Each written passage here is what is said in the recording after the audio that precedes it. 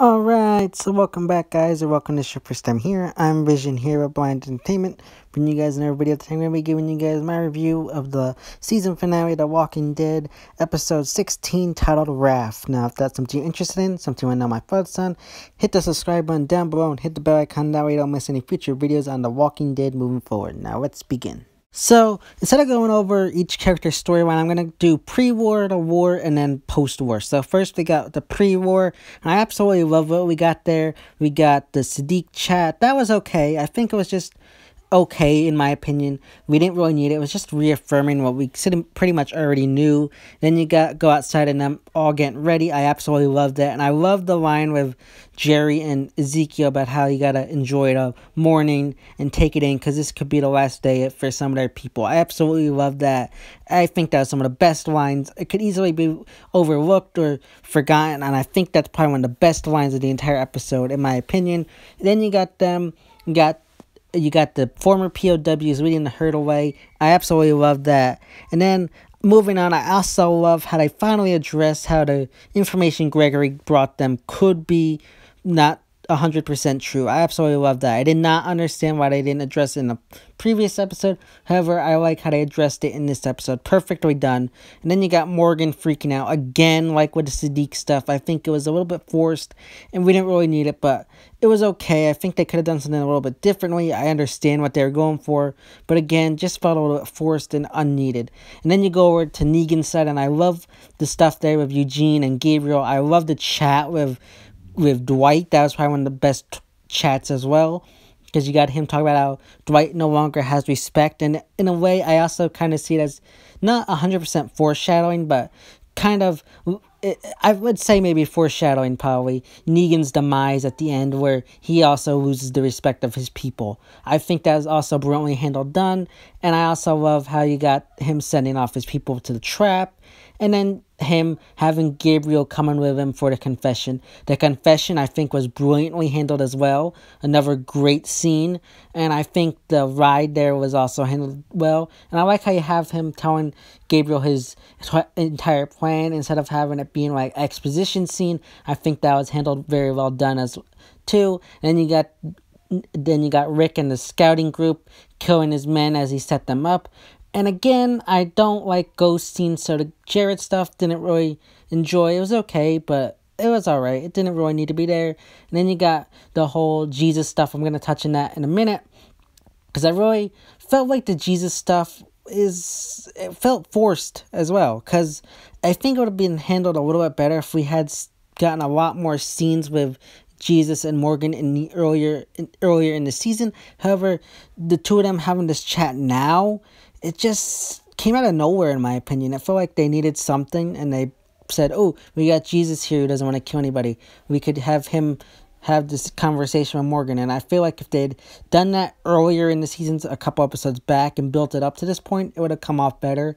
But again, it was just alright. And then you have them getting ready. I love the kind of nods to the whispers with the giant herd and the little spikes there. I totally love those little nods to them. I do not think it's anyway connected to the whispers, but I think it's kind of like foreshadowing, a little bit nodding to the coming story. I do like that. I love all the setup pretty much. I think other than some of the forced Morgan stuff and the Siddiq chat, I think the opening and setting up to the coming war was handled perfectly to the T, and I think it was probably one of the best opening sequences to the war in the entire all-out war storyline. Then we move on to the battle, and I like how we start off with Negan on the megaphone and him informing Rick of everything, because I really like that. It just echoes back to what he told Daryl back in season 7 about how he's everywhere. And I just love how they had them all whistling as they brought them into the trap, just reminiscent of the season 6 finale. That was so great. I loved how they did that. Then how he brought up Dwight, and I love how he has that same shirt that Daryl had on. Such a great callback too, another great callback there. And I love that, and I love how he mentioned that he found out that he was the mole instead of them thinking that Dwight turned on them. I like how they reaffirmed that. And then you have him bring up Eugene and Gabriel and how he's about to kill Gabriel. I really love that. And then you have him about to kill him, and then he goes then he tells his men to go get in position, and they all line up on the hill. And I love that scene where they're all up on the hill. And I love how they kind of draw it out a few minutes, and you have all their faces of Rick, Michonne, Maggie, all of them realizing that they're pretty much about to die. And then at the last minute, all their guns explode. Brilliantly done, brilliant scene. I love how they did that. Such a great scene. And I love how in the chaos and all that, you got Dwight and Gabriel who actually fight back at Negan and like throw a few punches at him. I really love that. And then he retreats.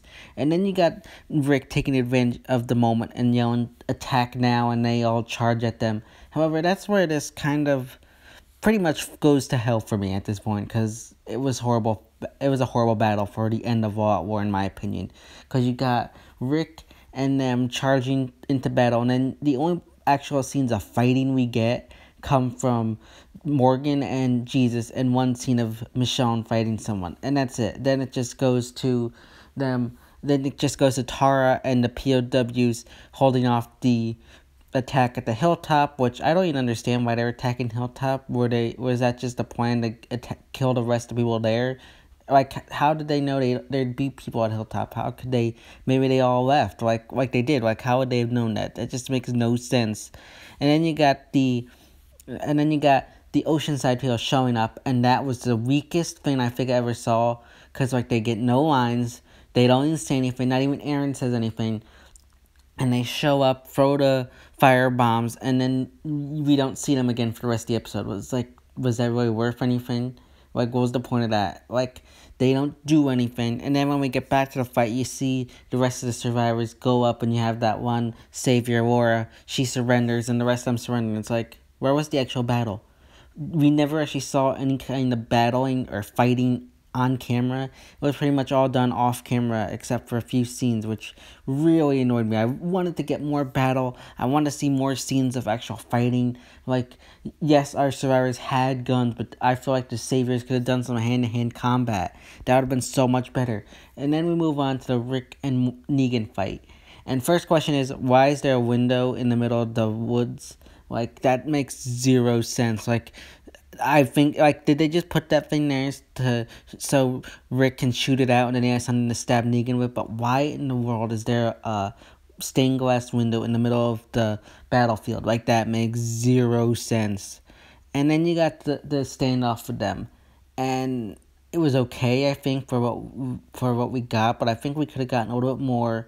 And the whole Negan tearing up when Rick brings up Carl doesn't make any sense, because like I said time and time again, Negan was gonna kill Carl in the season 7 finale. So why would he care about Carl now? Doesn't make any sense.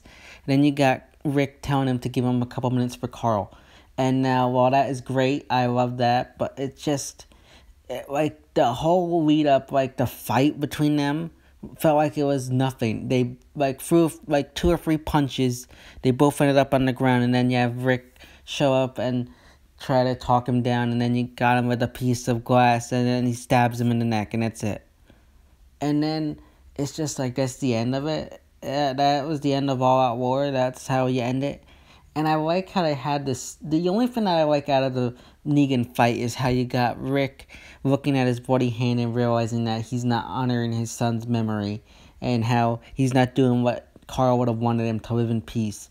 And then he turns around. And this is another thing I don't understand is all the saviors, all the communities were just standing there watching them fight. Like, why didn't anybody help Rick? Like, they just stood there and watched him? That doesn't make any sense.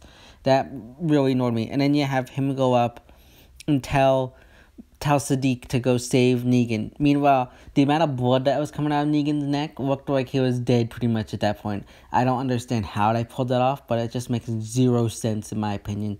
I don't understand it. However, I did like the reaction from Maggie. So realistic, something that realistically would have happened. And I loved that scene between her crying and telling him how they have to kill Negan for Glenn. I really loved that scene. It was probably one of the best scenes in that part, in going into the third act of the show. Totally loved it. Perfectly done. And then you got Rick's speech about life and death and the giant herd being a nod to the coming story arc with the Whispers. I love that.